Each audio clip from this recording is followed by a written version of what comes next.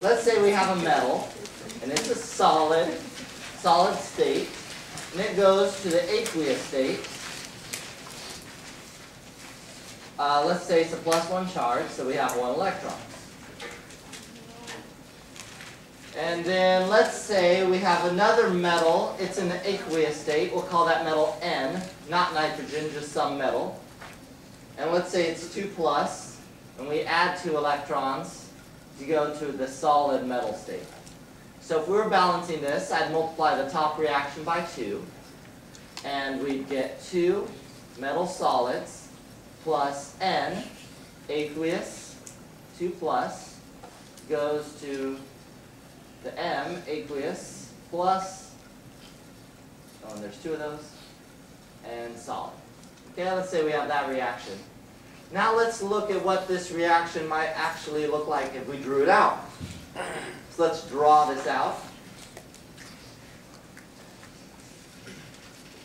Let's say we have this happening in a beaker, and you'll actually do this in lab. And let's stick the metal in here. Let's do this for M. So this is M, this is a solid. And then we have M, aqueous, here in solution, M+, aqueous. What's happening in the top reaction, and for every full cycle of the overall reaction, we're having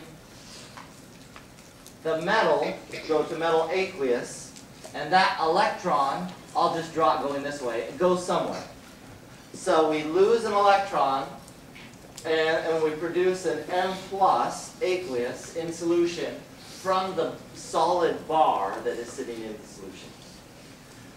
Now this reaction would happen naturally, however, you're going to have a buildup of electrons.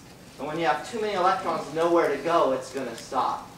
And so what we're going to do, I'm also going to draw the other side of that diagram, the N part. Let me draw that. I guess I'll draw that right over here on the right. You're going to see what happens here.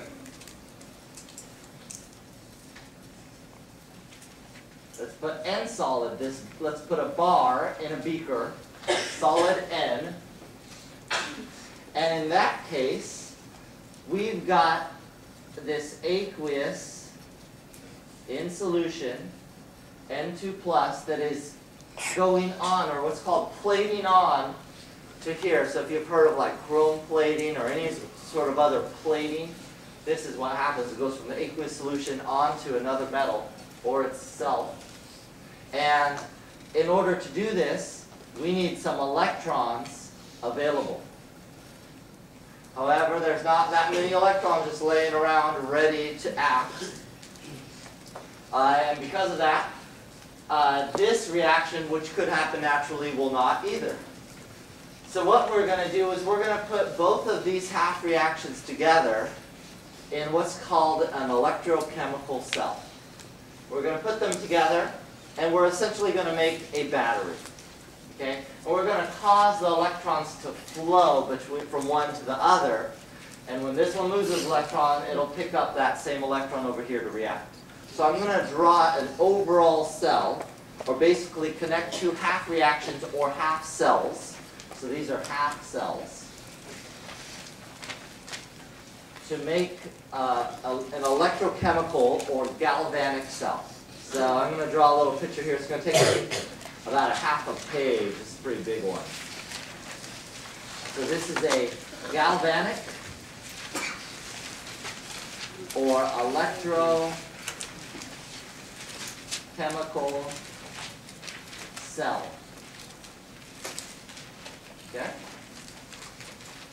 And I'm making it big with beakers, but it can be really tiny, or it can even be bigger than what I draw. So let's draw 2 beakers, like this, right next to each other. Okay? And let's put that metal bar back in each of them.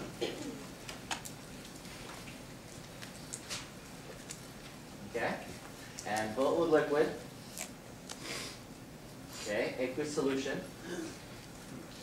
And so we've got M here, M solid, and this is N solid, so I'm putting these two together. Remember, the N2 plus aqueous is plating on, or going onto, this is a reactant, the N solid is the product, and it's the opposite with the M. The M, it's coming off, going into solution, the M plus aqueous. Okay? That's probably unfortunate. All right. Okay. This will be edited out also.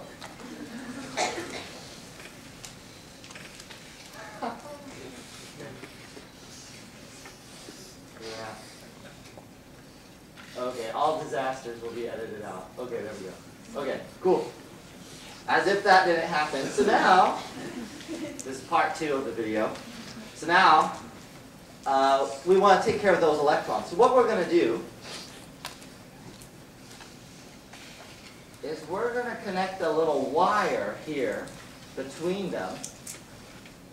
And remember that the M part is losing electrons.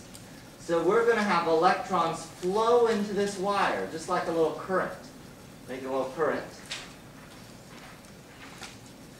And remember that N needs electrons. So the second part, we're going to have the electrons flow in this way. Okay? So it's flowing from one side to the other. We could actually measure this voltage here with a little voltmeter if we wanted to. And we're going to. So you'll see that. Okay, so that's connected by a little wire. Now what's going to happen, that would be cool and all. However, there's still a problem. We're going to produce too many ions in solution here. And we're going to lose too many ions here. So there's going to be a net accumulation of charge. And when there's too much charge built up, this is not going to continue. So we also have to not only deal with the electrons, but also deal with the built up charge here and the lost charge over here. So let's do that. How we deal with this is with what's called a salt bridge. So I'm going to draw, it looks like a wire. I'm going to draw a lot thicker here. In lab, often you might use a string or something to do this. And this is called a salt bridge.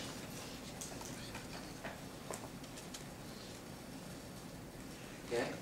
And it's made up of, say, some salt, obviously, because it's salt bridge. So let's say potassium, and I won't name the anion, some KX, like potassium chloride usually works well. And that's aqueous. So we'll do a KX, like potassium chloride is a common one. And what's going to happen, say on the right-hand side over here, you don't just have N, but you'd have like NX2. Because you need some counter ion here. But when the N2 plus plates onto the metal, you're going to have a lot of X left over. What happens to that X? Well, the K plus from the salt bridge travels this way. And the X minus that's left over travels up here, and they meet in harmony and love in the salt bridge, or somewhere in this direction. On the other side, the X minus from the salt bridge travels this way, towards the left-hand side, and the metal, so this is made up of MX solution, but there's going to be a lot of extra M plus that goes up here, and that M plus, the extra positive charge, is going to meet this X minus over here. So that excess charge is taken care of in the salt bridge. And this is the galvanic electrochemical cell. You would measure right here voltage, and just to note that, voltage, V, is a joule per coulomb. This is a charge unit, and it's called a coulomb.